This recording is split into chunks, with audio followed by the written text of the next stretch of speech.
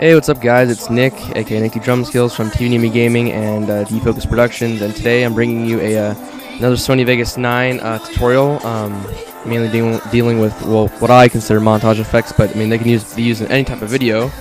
And today I'm going over the sort of Sony Vegas recreation of Twitch, I would call it. So that's what we are going to be doing today, learning how to do Twitch, and also some kind of a glitchy sort of effect that I think Joe Hanson's probably used or something. Just a lot of editor people use it. This is sort of my recreation of it. So let's just jump into it. First of all, as you can see up here, I'm running. I got this is for the RGB split, because it's like an RGB split sort of Twitch effect. So this is the color gradient I'm using for this, or you can use this option as well. It's sort of a more blended version, but you know, either one works. This white color is just gonna be for background for my text over here, because you're gonna need a text object. And this is the test pattern that's gonna be used for the sort of a glitchy part in the beginning, because it can be kind of used in the intro. I've used this before, but I mean, I figured, you know, whatever. I'll show you guys how to do it. And then this is a video clip from Video Copilot, the Twitch promo, and I'm using that basically for my sound effects. So you're also gonna learn how to basically split a track and get audio from a video, which is, you know, pretty cool. It's a useful tip. You might as well learn along the way if you're into making videos and stuff. So anyways, let's get into it. First, I'm going to lay up 3 tracks. You really don't need a 3rd track if you don't want this white background, but I'm just using that, so you can do whatever. So here we go. I'm going to drop a... Well, first I'm going to do sort of the glitch effect. Basically what you want to do is, you can grab your test pattern. As you can see right here, I got an overlay compositing mode. You're going to need that in a second.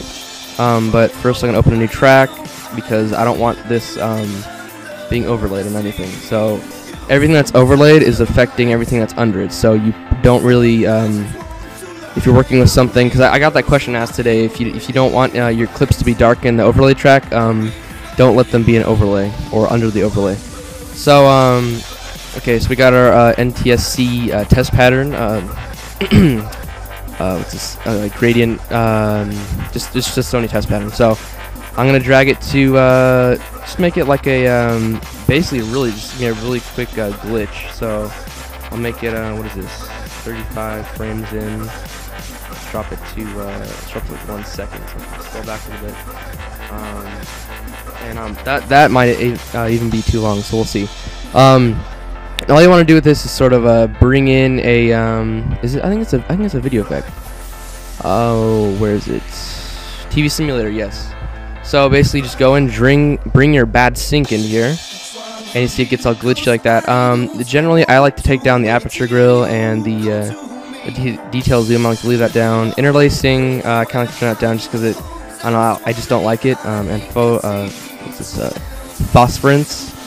Turn that down. I mean, you can leave them up to the basically standard. I mean, that's the way it would really look. But I mean, I just kind of like to make it look like a simple sort of wave glitch, and not like, you know, like it's basically a TV thing. So, and then you can turn static if you want. I don't really want static, so mine's pretty much just basic because I like to look clean. And scan phasing is sort of this white highlighted glowing bar that goes up and down. I don't want that, so turn that off by dragging it to 0. So these are at 0 because I don't like using these. And then this controls your line sync, how synced all the lines are, and this controls your vertical sync, which is how much it basically moves up and down, I believe. So if you sort of scroll through, you can see how it glitches like that. And if you turn the vertical sync down, it will basically just sort of go faster and whatnot. So turn that off and take that keyframe out, and then just leave it like this.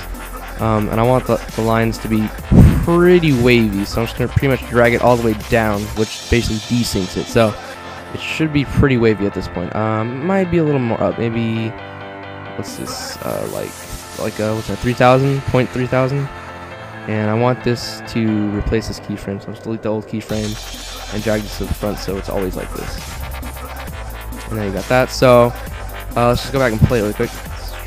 Yep, basically that's what it looks like. And I might even drag it down to about 30 frames, which is basically half the second. So let's see how fast that is. Yeah, it's really fast. Okay, so next thing I usually like to do on an effect like this is bring in the sound effects. So I'm going to show you guys how to do a sound effect really quick. And so basically, here's the video. This is what it is. That's my overlay. So I'm just going to set this back to source alpha so I can actually see the video and see where I am. This is the sound effect I want. And you'll probably be able to hear that in the final product, but I mean, I don't think you can hear it right now. But anyways, I'm just going to drag this down, and I'm basically just going to cut out the part I do want. Keep out there, delete the rest of that, and basically click on this part of the video, and then right-click, group, clear. Oops, did it wrong. Control Z that. Okay, here we go. Right-click, group, clear, and then I can just click delete when it's just highlighted. And now it's broken apart. So this is my audio track, and basically this is where the glitch comes in. It's like just a little glitch sound.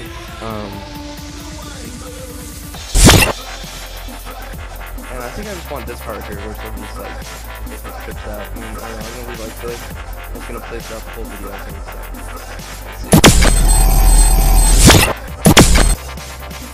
Yeah, I think I'm actually going to drag this glitchiness down to here, because where it's sort of I would have the video text come in like I usually do have. So, yep.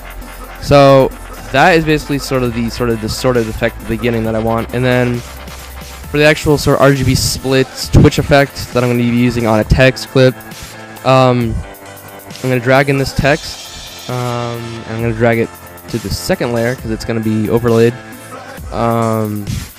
like that. And then I'm going to drag the, where is it? Oh, my solid white. I'm going to drag it under the clip so I can see the text. And then just drag this on down. And then I'm going to have the, what is it? I'm going to use this this color gradient. You can use this one or this one. It doesn't really matter. They're both sort of the same effect, but I'm just going to use this one because it's got more red and blue and green in it. So I'll just drag this over. And what's the off center? So I'm going to center that up for a second. Maybe about there. That's about centered. Yep. Maybe a little crooked. I don't know. Whatever. You know, it's just a quick effect. So what you want to do from here is make sure that you got this covering your text, and then click this button, and then your compositing mode, and click overlay. So it switches it, and you can see just kind of a little tiny outline around it. That's really not noticeable if people are watching the video. It looks kind of cool anyways. So to get your sort of glitch effect that you want to do is basically you want to go to a certain, like maybe just a couple, just literally a couple frames, maybe about like 5 or so, and then I want to cut the video clip right there. And what I want to do is go to my video effects and then drag it down to a, what is this, a linear blur. That's what I want. So go to L, linear blur, and then you can do a vertical or horizontal. I think vertical is morely used, but it really doesn't matter because the twitch effect you can choose whatever you want. So I'm just gonna drag in a vertical light, and I'm gonna set it down to 0 at first, and then basically just drag it back to, I think it was a 0.05. So I'll drag it to that. Add the keyframe, and then go back down to the end, and then drop back to 0. So basically just sort of glitches up. It glitches up and then out. So let's, I'm going to pre-render this really quick and just take a quick look at this. So to pre-render, just, you know, take this top 2 yellow bars, drag it over your highlighted area, and then click Shift and B. And that does a quick pre-render. So you can see right here especially, it sort of just drops in this, basically just sort of this colored glitch.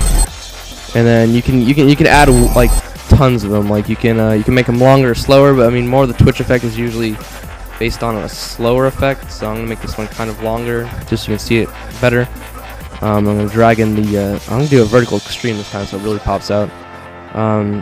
So I'm gonna set this keyframe back to, I'm just gonna drag this keyframe that already has the amount to about the middle, and then since I'm already clicked over here on this side, I'm gonna drag it down to 0, and then go to the end and drag it down to 0. So here we go. So Shift B this, and then watch it. There you go. That's a really quick effect, as you can see. But it looks really good. I mean, it looks cool, it looks clean, and you know, it's whatever. So I just have a couple of glitches there. I mean, it's not really synced to music. I'm just showing you it, but you know, you can do whatever. So right here, when it sort of like goes and it glitches out, you'll be able to hear it in the final product. But what I'm gonna do is do the same bad sync effect that we used earlier and just drop it on here. So I'm just gonna cut this, and it's gonna be for the whole duration of this. So I'm gonna go into back to video effects, TV simulator, bad sync, and then we got a bad sync looking effect. I'm gonna drag interlacing down because I don't like that stuff, but you can do whatever you want.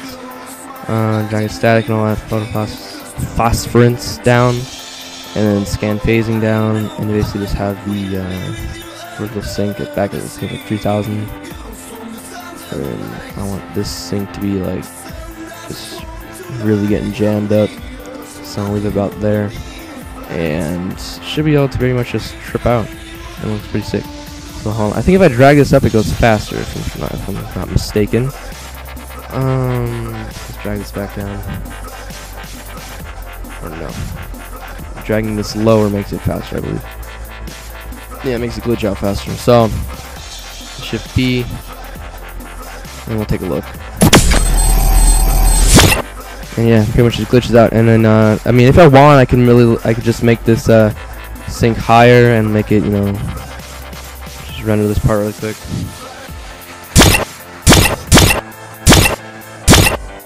Yeah, just make it sort of glitch out. And you know, you can do whatever you want, you know, make it look cool, you know, just add your own sort of original flair to it. So that's basically right there, basically 3 tutorials. You get sort of the bad synced test pattern, you got the sort of twitch effect on a text object, and you can use this on like video too. I just decided to use a text object because that's what I usually use it for intros and stuff. And then you also basically learned how to rip audio from a video. So yeah, hope you guys enjoyed, and I got a couple more tutorials coming up soon, and yeah, I thought this one was pretty mandatory and everyone should pretty much check this one out. So if you like the tutorial, subscribe to my channel, my other editing channel, DFocus Productions, where I have some special exclusive videos there, as well as TVNIMI Gaming, so you can get more tutorials and more gameplay and just more awesome stuff. So yeah, thanks for watching, and hope you guys enjoyed, and check you guys later. Alright, bye.